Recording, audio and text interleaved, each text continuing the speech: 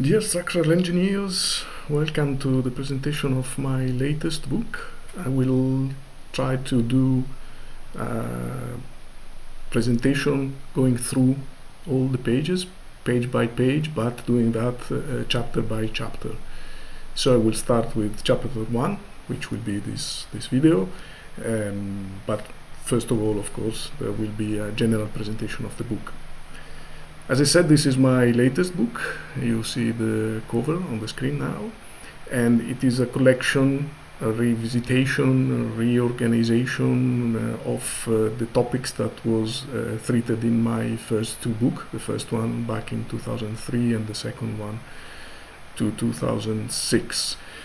Everything is rearranged, as I said, so part 1 now deals mainly with linear calculations, even if chapter 7, as we will see, will also explain some advanced techniques to use to their maximum, to squeeze to their maximum the finite element linear codes. And the second one deals with nonlinear calculation. I kept the introduction to part 1 was done by Rory Byrne, because at that time I was working for Ferrari, and Rory Byrne was the chief designer back into 2000. And part 2, the introduction to part 2, was written by Luca Marmorini, second book. So he was the technical director, engine technical director at Toyota Motorsport when I wrote the second one. I was there as well.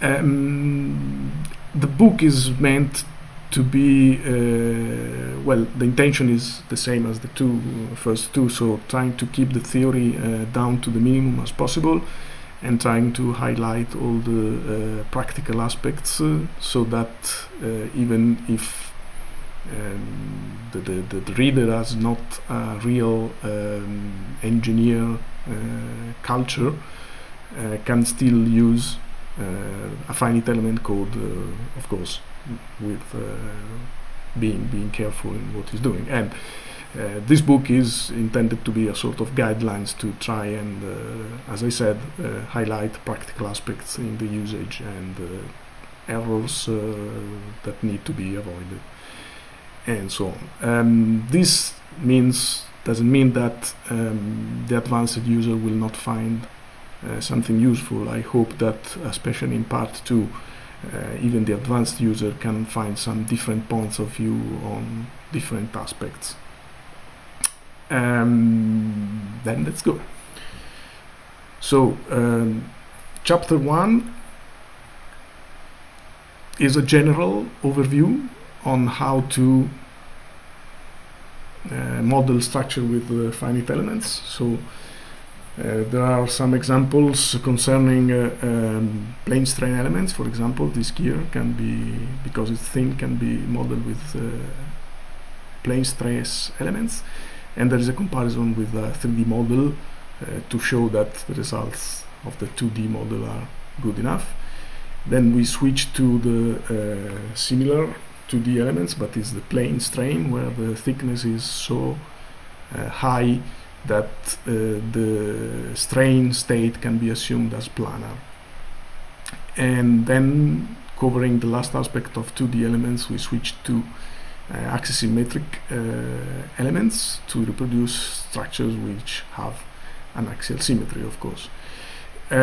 Here it's presented also an example which will be represented later on in the book at chapter 17. And yeah, also with rubber, so hyperelastic elements. And here there is an example of a threaded connection to show that if we neglect the angle of the thread, we can use axisymmetric elements to model this kind of thing. And then we switch to 3D elements, where the 3D elements can clearly be used or have to be used to model geometries with a complex shape as the ones we see here. And then the last most used type of element is the shell element, which is used for, in general, parts which are built with sheet, like these bogies for locomotive and trams, or like these body shell for again a tram, or switching to composite materials. Also structures like monocoque frame can be modeled with the shell elements, or wishbone elements, or again bodywork for motorsport car with covered wheels like the one we see here.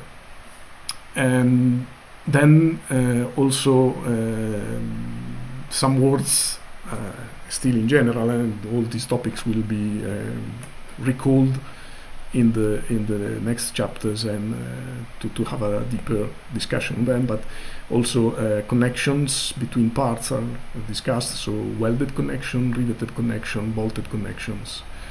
And then also some words are used for monodimensional elements like beams. Here we have a tubular frame for an electric vehicle. And here, for example, two plates modeled with solid elements. The head of the bolt and the nut are modeled with solids, but the shank of the screw is modeled with beam elements. And then again, the attention is drawn on the usage of MPCs. The most used are the rigid one and the soft one. To use the language Nastran, the RB2 and RB3, and the difference between the two is presented here in terms of displacement and stress. Membrane elements is just some notes on that, and yes, that's basically, we came to page 51 and chapter 1 ends here.